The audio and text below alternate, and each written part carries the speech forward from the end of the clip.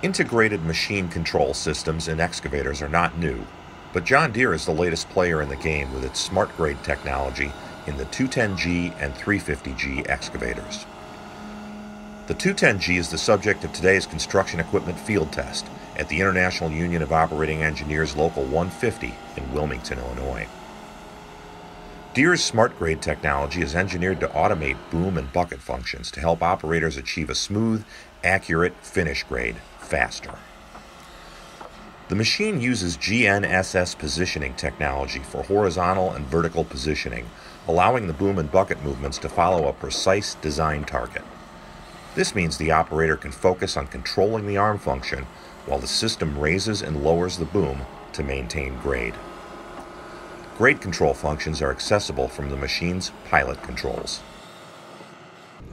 You can see everything's integrated. So these joysticks, it's not like we have extra levers or anything on them. It's the two joysticks, and all of the technology controls are integrated into, I think, 3 buttons, if I'm not mistaken. So you can use a slider and multiple triggers to command about 8 different functions of the grade control. Deere has designed a flexible path through grade management for machine owners who may be completely new to integrated machine control or those already familiar with grade control technology.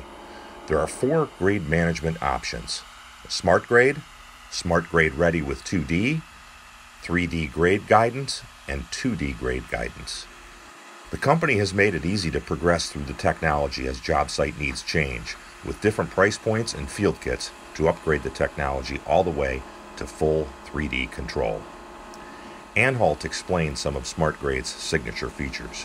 Some of the features include, of course, autos, which is the grade control feature itself. Benchmarking, so if you are running a 2D system or in 2D mode, you can touch your bucket teeth to the ground, hit one button, and we'll match that grade. So you can set a slope, and this is where you start, one button, and away you go. Now we have a number of other features on this machine. So we have Overdig protection. That means we will never let you dig below the specified grade. You can enable that if you want, you can turn it off if you want. So what it seems to be best for is underground utility contractors. If you absolutely do not want to hit any pipes or fiber optic cables or anything underneath you, which I would say most of them don't want to hit those, you can enable Overdig Protect. Otherwise, as long as you have autos on, the bucket teeth will go to grade anyway. So it doesn't interfere with what the operator wants to do. They can still have full control over the machine. So in many cases, if you look at a underground contractor with a large concrete pipe, they have a big bell end on them, and you have to dig out just a little bit more to keep that on grade, and you're gonna have to break the grade. We allow you to do that. So the SmartGrade tools, we try and make it a tool to make your job easier, but we also don't want to limit the abilities of the operator to do what they need to do. Local 150 operator instructor Dave Gottlieb field tested the 210G for ditch work, fine grading, and loading at ADT, both with and without grade control and the various tech features switched on. Technology features include virtual fence technology, such as virtual front, which hydraulically limits and automatically stops the bucket from contacting the front of the machine, and virtual ceiling for protection against overhead objects. There's also virtual floor, virtual swing, and virtual wall. All provide the operator with audible alerts as the machine approaches adjustable set points. The parameters are also shown on the in-cab monitor. Gottlieb says much of the technology would come into play often. For me, most of my experience has been in mass dirt and road work and some runway building, and I think it would be incorporated in almost every aspect of it on an everyday basis.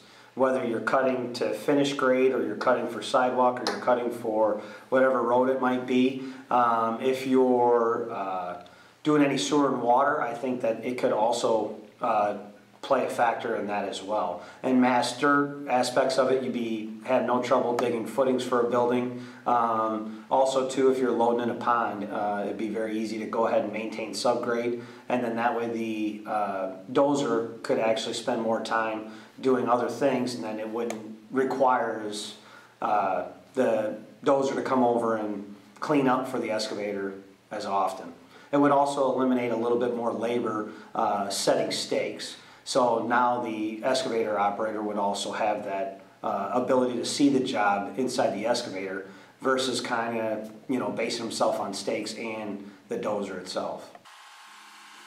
Deere worked with Topcon to develop SmartGrade, though the system is easily adaptable if managers would like to incorporate Trimble or Leica.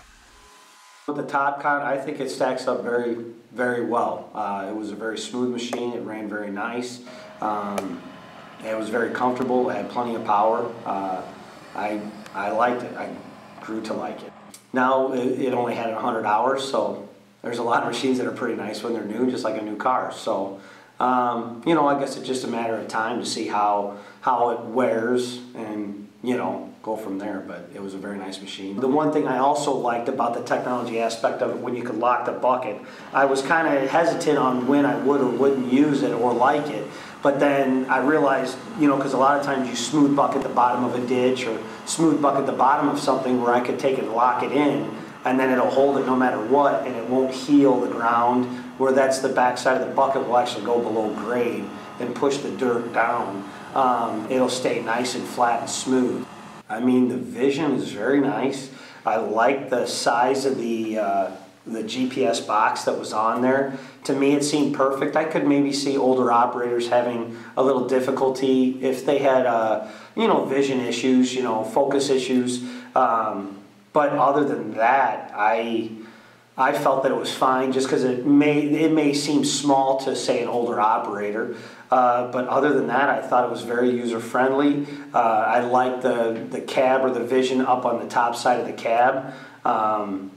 You know, I felt very comfortable in the cab. It was very nice. Air conditioning, the radio was fine. No, I could definitely see myself sitting in it for 10 hours a day.